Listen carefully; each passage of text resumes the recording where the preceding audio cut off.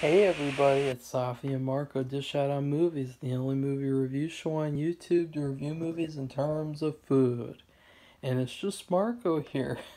And for some reason, I just decided it would be fun to review all the Masterchef Junior seasons because it's a very light show and it's fun to take a break from the X Files, that, very thick, heavy show, and watch this kind of light and friendly show for the most part. And this is season 2 that I'll be reviewing. I'm going to review all the seasons, even ones that I've watched before. I'm going to have to go back and rewatch them again so that I can give you my honest opinions. And in general, I think that season 2 is probably. I used to think that season 5, because I only saw before 1, 5, 6, 7, and I think this season. And so I always thought that season 5 was the best. But I really think now that I've seen the entire season, I think that season 2 is the best.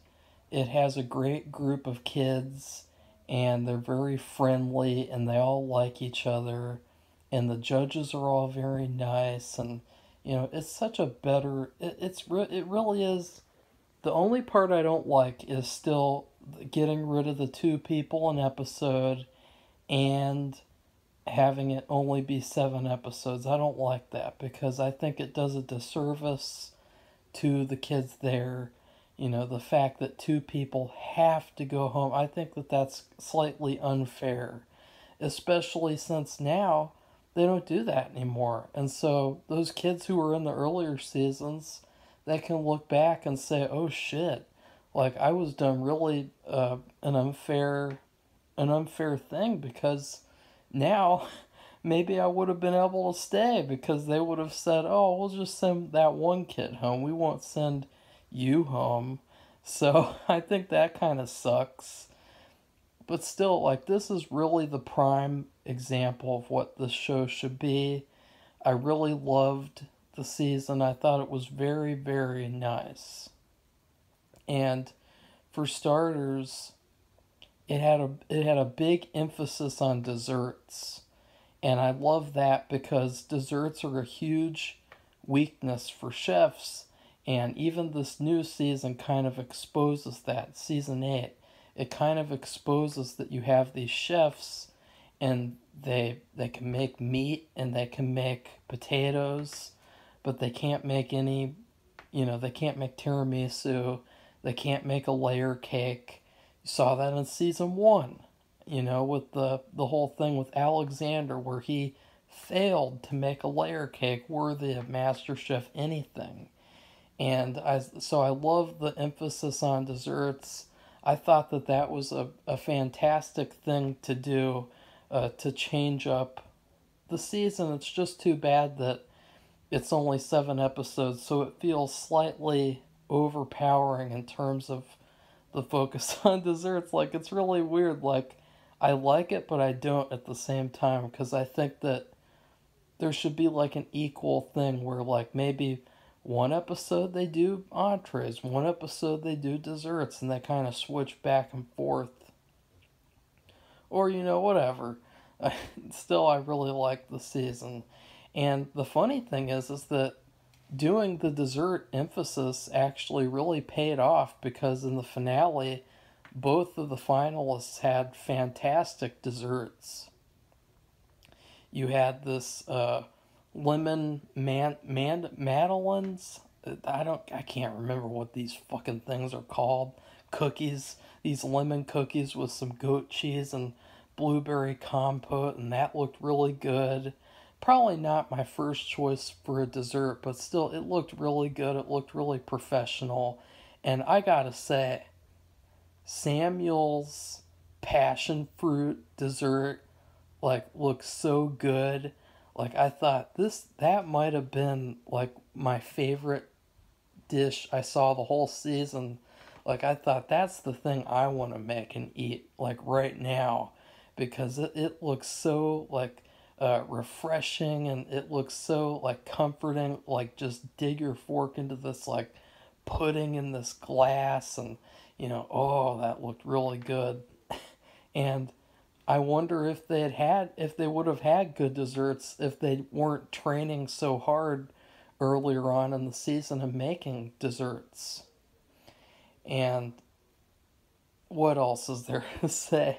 There's so many. See, that's another thing. I really wish that I had notes while reviewing a show like this, because there's so many names, there's so many different challenges. Okay, well, let's talk about the greatest challenge in MasterChef Junior history. It starts off where the kids have to make sunny side up eggs. They have to make as many sunny side up eggs as possible. And after that, there's a twist where the number of eggs that they made that were good and were acceptable is the number of ingredients that each chef is going to have to use in their final dish.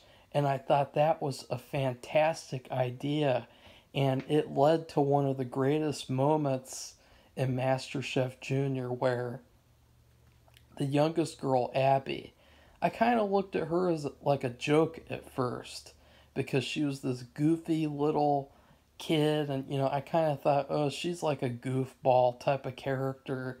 But then she only had two ingredients that she had to work with, and she made like an incredible dish with salmon and then asparagus 5 ways, and that was really impressive. And I was like, wow, see, none of the chefs from the newest season would probably be able to do that, honestly. And so I thought that was really impressive. And there was another great challenge with making cream pies. I thought that was really cool, because honestly, I've never even thought about cream pies before. Like, the, I've never I've I've never had a cream pie before.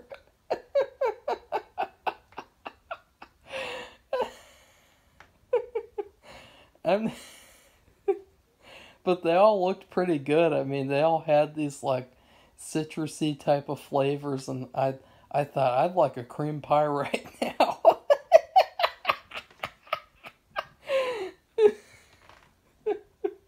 Okay. No, I'm being serious though. Like, I liked that challenge. I thought that was good. And I also have to say that I really think that Graham is the best judge. I think that I do like Gordon a lot more than I lead on in these reviews. It's just that over a lot of the course of watching these series, is you kind of get a little bit of the feeling that he has an ego issue.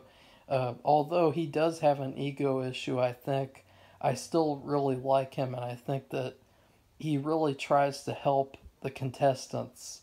And there were numerous instances in this whole season where he directly himself comes over and helps people. So does Graham.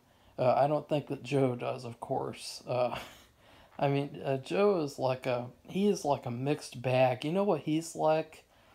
You know when you make popcorn? Well, of course, they probably don't make popcorn because that's too pedestrian for them, as LaSamuel says this season. He says, I can make a fine dish even with pedestrian ingredients. Anyways, we'll talk about Samuel. We'll talk all about Samuel. Believe me, because they want you to anyway. Like, that was the goal of the season. Was like, here's okay. I'm already talking too much about Samuel. But Joe is like, if you make popcorn and then you are disappointed because it doesn't really look like it's popped all the way. It looks like it's kind of half popped and half not, and you're eating the popcorn, and all of a sudden there are these hard pieces that they could probably crack your teeth because they're not fully popped pieces, and you kind of have to watch out for those so that you don't like bite down really hard on them and break your teeth. And honestly, like, that's what Joe is. Like, he has good qualities about him but there's always these rocky qualities that come through and that you have to watch out for. But I really think that Graham is the best judge for the MasterChef Junior series. I think that he's really good with the kids, and that he's definitely the best one.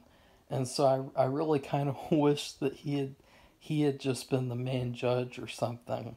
Like seriously, I think that that it would be, I don't know. I don't know what effect it would have on the show necessarily, but I don't know. And then let's see what else. Well, let's talk about Samuel. I'm sounding like I hate him, but I don't. I don't really hate anyone this season. That's another thing, is that usually in any of these cooking shows, I'll always hate someone. I'll hate them and say, ugh. You got Troy from season 1. You got Mafia Don from season 8. Season 5, you had the kid who fucking, he took a fresh swordfish and put it in a blender at home, and he gave that to his mom. That was, I can't wait to get to that. That was so funny. Oh, oh. And then of course you have Kwani, who made the homemade maple syrup using brown sugar and water. And of course, it wasn't Kwani's fault that he got to the finale. Like, it was the judges' faults. Like, he was clearly not good enough to be in the finale. It seemed like he was a really good baker, and he was really good with desserts, but he wasn't really that good with anything else. And so I kind of ended up hating him, even though I don't think that he's bad or anything. I just think that the judges really did a disservice to all the other contestants by throwing them out and keeping Kwani. And yeah, you always have that one contestant that you hate. I don't have that for season 2. I really like everyone. I think that everyone is very nice. And so I gotta say, like, that's pretty good. The only thing I'll say is that there are a few contestants who I would label is overrated. And the first one, let's talk about Una. Una. Okay, you got this girl named Una. And she's very nice, and she seems like she likes to cook. But it got to the point where she would make these mistakes, and then other people would get sent home even though she clearly had the worst mistakes. And it was another instance like with season 1 where they kept that girl from New Jersey, and it felt like, why are they keeping her there? Like, these other people, they're not making mistakes as bad as her. It was the same thing for Una. Like, she was pretty overrated. At the same time, she did end up redeeming herself, and that'll be the saddest part. That was the worst part of the season. Once again, the restaurant episode is the worst episode of the seasons. So I gotta say, like, maybe restaurant takeover episodes aren't very good. Maybe they're, I don't know. I don't really know what else you could do, though, because I understand that, they want to give these kids the feeling of working at a restaurant. And so it's pretty cool that they get to do that. Like, it would be like if they made a filmmaking master show, and then there'd be an episode where they got to actually make a movie, and they got to, like, use Hollywood stars who would volunteer to help the filmmakers on the show. That'd be pretty cool, honestly. Probably Amber Turd would be number 1 to volunteer because nobody else is going to hire that bitch. But yeah, that's what it reminds me of. And so I understand what they're trying to do. However, it was once again, it just stands out like a sore thumb. But we'll get to that. Then you have Samuel. Samuel is Samuel. From the very moment that he steps into the kitchen, he is overrated. And it's clear that the casting, and I'm not blaming the kid Samuel, I'm blaming the casting directors because they clearly saw this kid. They said, he's a chubby kid with brunette hair, and he has a tendency for making French dishes.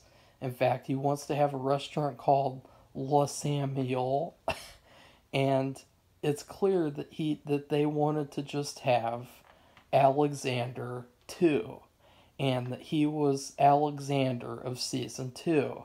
And it felt like that every single fucking episode, making these sushi foo items, sushi foo dishes that were not really that great.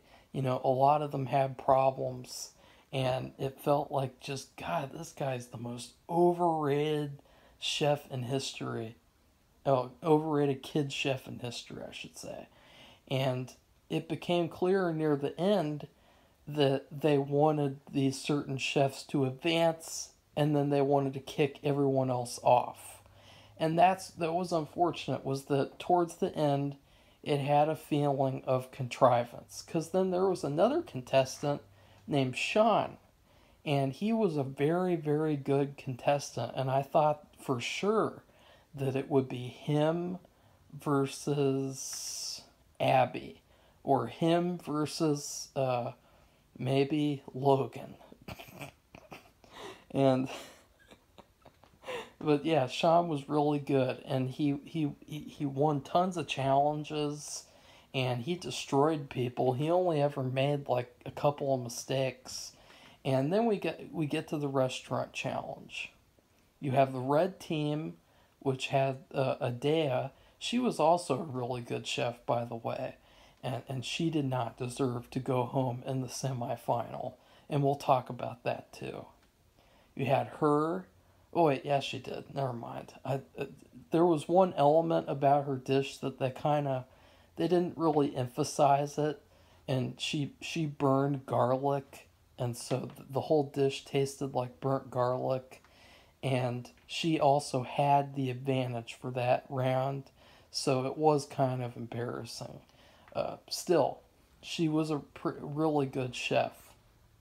So it was her, Abby, who, by the way, Abby was really good. Like, she was definitely a standout of the season and of the series because of the fact that everyone underestimated her.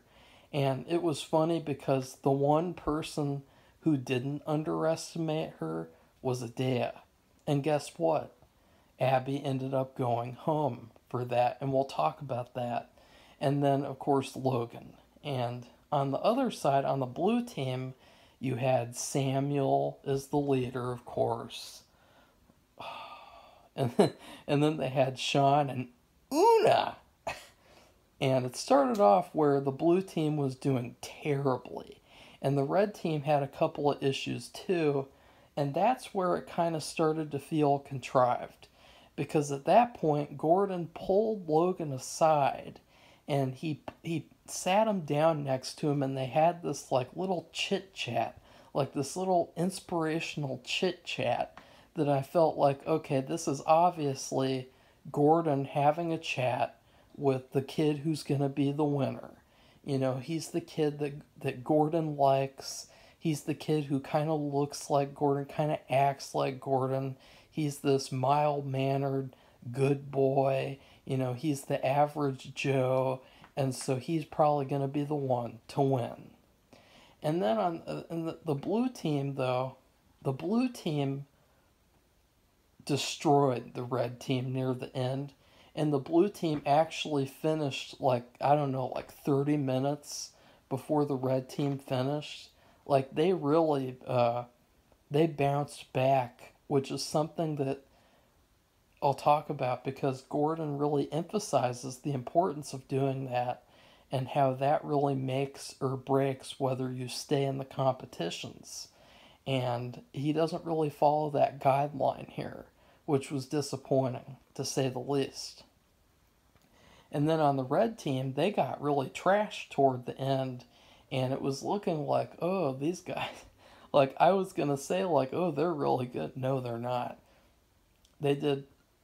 They didn't do a very good job as a team, honestly. Like, they started off pretty good, and I think they're all good individually, but towards the end, they got really, really bad. And so you have the blue team, which bounced back, and then you had the red team, which ended terribly. Guess who goes home? The blue team, except for Samuel, of course, because he's Alexander too. Well, he's really not, but that's what they think he is. So I thought that that was really unfair. You know, you had Sean, and he did a really good job cooking filet mignons, cooking perfect steaks the whole fucking time. And then you had Una, who ended up bouncing back. And so the fact that they redeemed themselves in the episode, they redeemed themselves, they came back and gave a good performance by the end. And the fact that the message that they received from that was, you're going home, you're out. The people who are going to stay are the people who ended terribly, and the people who they started out good, but they ended terribly. And I thought, wow, that's really shitty. You know, they were clearly just playing favorites and being biased because they wanted to contrive who won in the ending. And that's where we get to the semifinal, where they had this really cool advantage that Adea got, where she got to pick refrigerators full of ingredients after a salmon challenge. And each refrigerator had a different number of ingredients. And she knew that Abby could do a lot with a little, since she had two ingredients and she destroyed them. In fact, it was a salmon meal too. So that's double trouble with her, this semifinal. And so she did the smart thing and she picked the refrigerator with 100 ingredients. And so it was this really nice reversal of what she did earlier in the season with few ingredients. And what ended up happening was she got confused. She kept on getting more and more ingredients, and she crashed and burned. And it was a really cool thing to watch because it was the only time the whole season where somebody actually took her seriously as a contestant and a competitor, and the only time where they really fought her. The rest of the season, she kind of got to, you know, have a cakewalk, except for the whole two ingredients thing, which she ended up overcoming. And then Adea, of course, she did a really good job. The only bad thing was she burnt her garlic. But then Samuel, his salmon was terrible, and he hardly even gave them any salmon, and it was pretty bad. But he got to stay for the finals because he's Alexander too.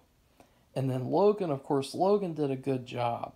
And I thought it was interesting that he poached the salmon in olive oil because Grayson does that in the semifinal in season 8. And so I think that Grayson got that idea from season 2. I guarantee.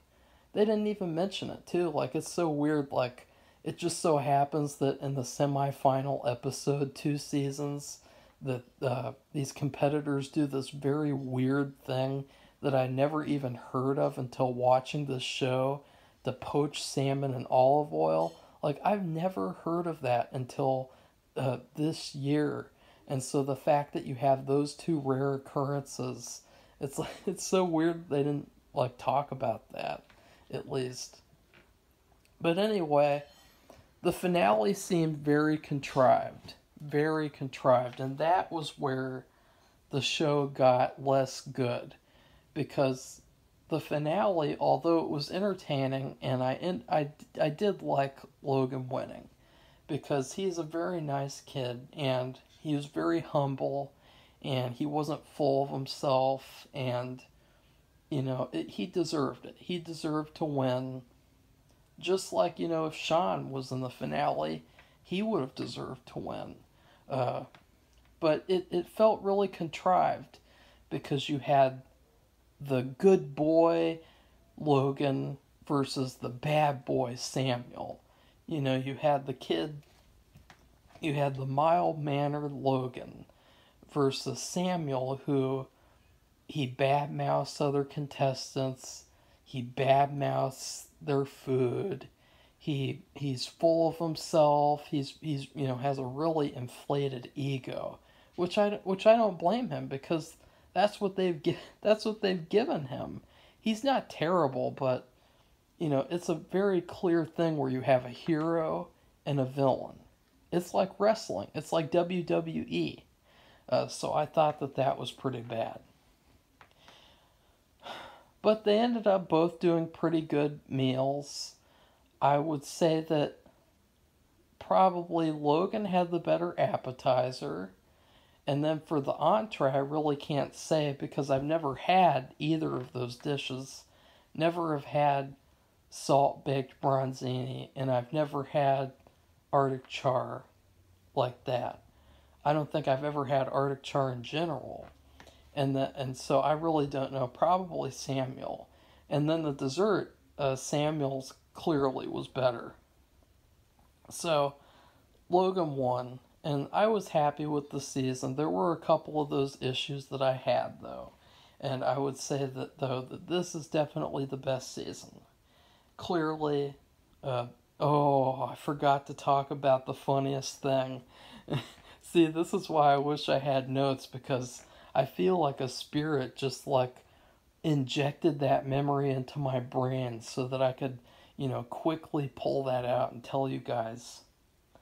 There's this moment earlier on in the season where Gordon brings his mom in, and it was so unexpected, my jaw dropped to the floor because she goes up, I think she goes up to Una, or she goes up to this other girl, I think Natalie was her name. She had a dessert weakness. She could not make any good dessert, unfortunately, and I think her cream pie sent her home. And so Gordon's mom went up to one of them, I can't remember, and she asks her if she has a boyfriend. And I thought, what the fuck? Because I thought it was so weird. Like, was this planned ahead of time? Like, was this a callback to season 1 where Gordon does that in the first episode to that New Jersey girl? Or does it like run in the family where they like to ask people about, like, hey, do you have a boyfriend? Hey, do you have a girlfriend? And then Gordon actually starts suggesting that Una or Natalie should date his son Jack. And then he started saying Jack and blank, Jack and blank, Jack and blank. And it was like, what the fuck is going on? Like, what is this? Like, what? Just really, really weird. And so I thought that was hilarious. I mean, that was just so shocking that it felt like in Home Alone 2, where they're building off of jokes from the first movie.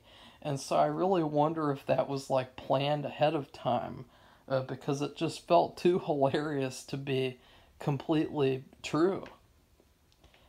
Overall, I would rate the season. I really can't rate it in terms of food because it's a food show. Like, I don't know, like, how would I rate like a competition food show in terms of food? I really don't think that I can. I would give this show, this season, an A minus. I would say that it is the perfect version of what the show should be. Although they should definitely eliminate one person an episode and have, I guess, double the episodes, 14 episodes. Other than that, it's a very, very good show. And it has a lot of it's very inspirational for kids, and it's got a lot of funny moments for adults too, and it's got a lot of great looking food. That's another thing. Like, you look at all these dishes and you wish, oh, I wish I could be there so that I could eat all this food that they're wasting by throwing it in the trash. I wish I could take that plate of, or that glass of that passion fruit dessert that they probably just wasted after the finale was over. Like I really want to do that. So anyways, please like this video, comment, tell me what you thought about season 2, and what do you think about cream pies? Like, what's your favorite type of cream pie? Oh, wait a second, there's banana cream pie. I have had banana cream pie before. Okay, banana cream pie is fantastic. And I guess chocolate, no, chocolate cream pie, do they call it a chocolate cream pie? Or do they just call it a chocolate pie? I don't know. Oh yeah, coconut cream. This one time, Safi and I, we got the Andy Griffith cookbook, and we cooked the coconut cream pie, and it was horrible. It was probably one of the worst desserts I've ever eaten, and so we actually ended up throwing it out because it was so gross. But yeah, tell me what you think about cream pies, and how would you rank cream pies from worst to best? And then please subscribe. Please subscribe to this channel if you'd like to see more Masterchef Junior reviews. Goodbye, everybody. See you soon.